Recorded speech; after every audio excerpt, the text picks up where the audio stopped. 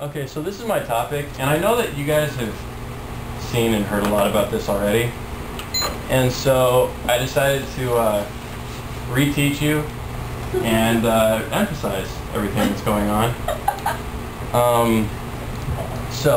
Yeah, let's get started. So this is what I'll be talking about today. First, we'll hit what are they, and then talk about exportation, resistance itself, the studies that are going on, how we are using it and using it improperly, and what we should do later on. So antibiotics in general are just molecules.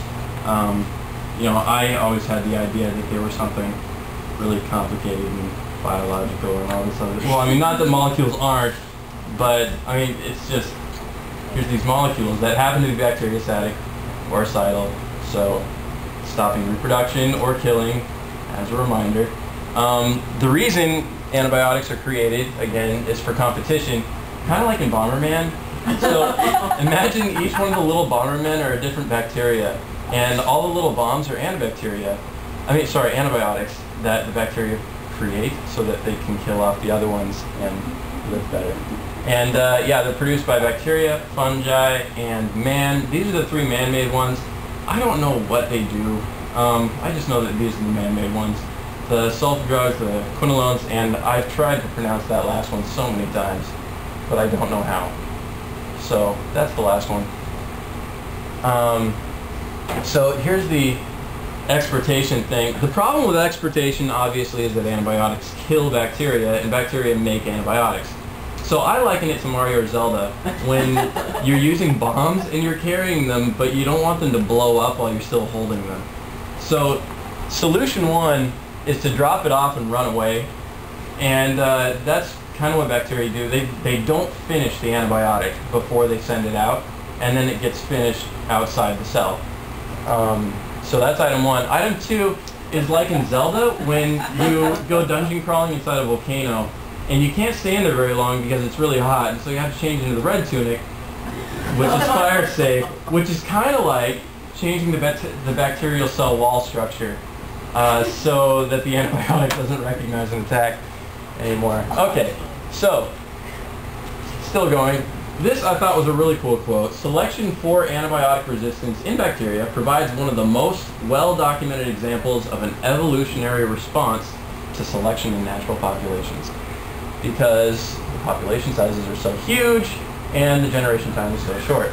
So here's a demonstration of antibiotic resistance evolution. So there's the antibiotic and a susceptible bacterial strain. Obviously the strain dies.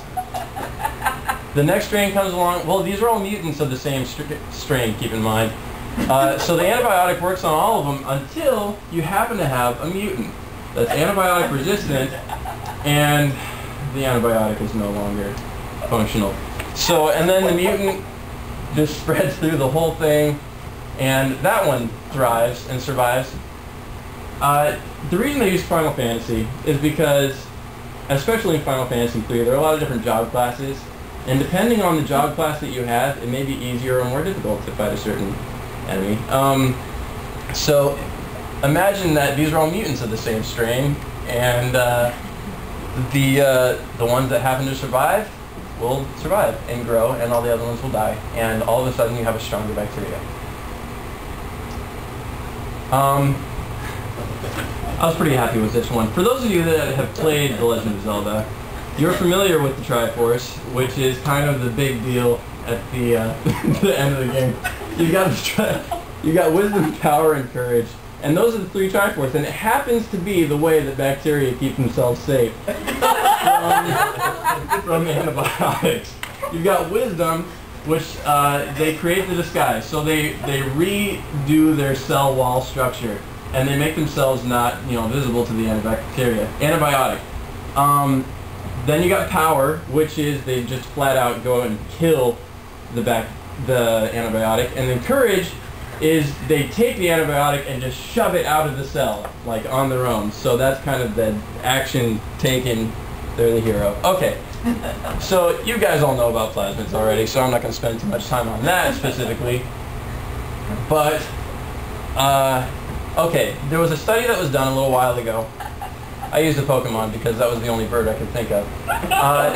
These are from, the study was done, they took this strain of bacteria from the gut of birds, I think in Taiwan, and it happened to be causing a cholera that was going on around there, and they were having a real big problem with it because they were using too many antibiotics all over the place.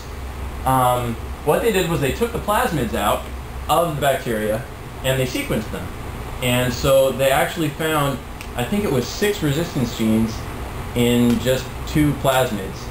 And they were resistant to all kinds of stuff. But yeah, so that's one way that we're studying resistance at the moment. We can find out what's still usable, how things are spreading, why things are spreading, and what they are spreading to.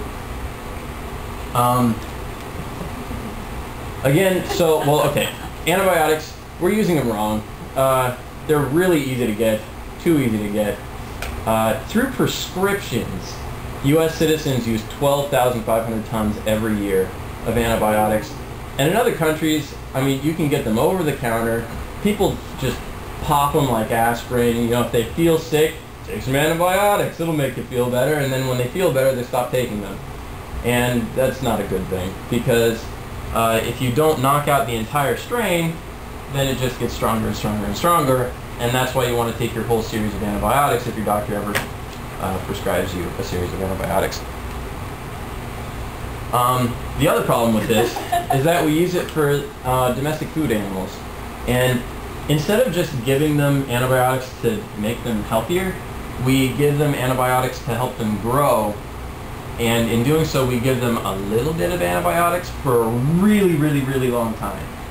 And that is just causing lots of problems. And so you've got these crazy strains of bacteria living inside these animals, especially chickens and cows.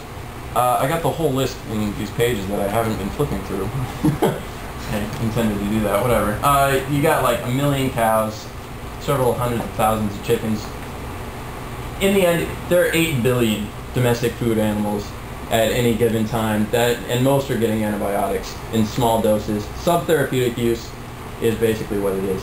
And yeah, aside from detrimental effects to the environment that these things happen to be living in, we eat the animals and you know, come into contact with the animals on a semi-regular basis. So moving on once more, these are Pokemon, and the deal with antibiotics right now is that we're running out. And the thing with Pokemon is they keep adding more. They keep adding more and more Pokemon. So regardless of when you play the game, you have no idea whether you've got them all.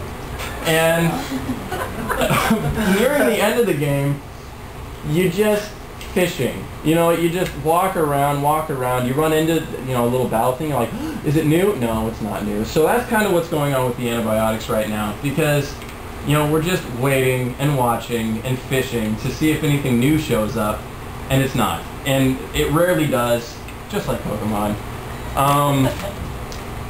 And that's one reason why we got to be really careful with what we're doing right now. The last one that was introduced was one of the man-made ones, and that was the first one in like, I don't know, 10 years or so.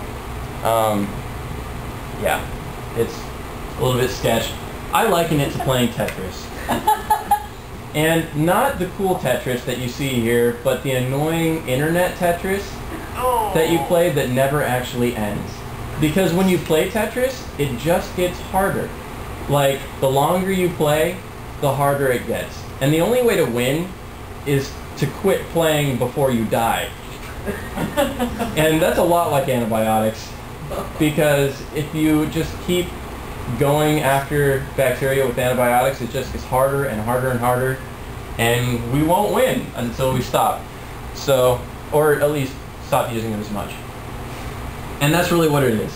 To hope for another miracle antibiotic is a little bit naive, even though I'm sure a couple will show up, you know, in the future, or we'll find some new way to figure them out. But really, the major solution is just to make sure that people know what's going on and the relationship between antibiotics and bacteria. Yeah, that's basically what it is. So there are my sources. Yeah, so that's the presentation.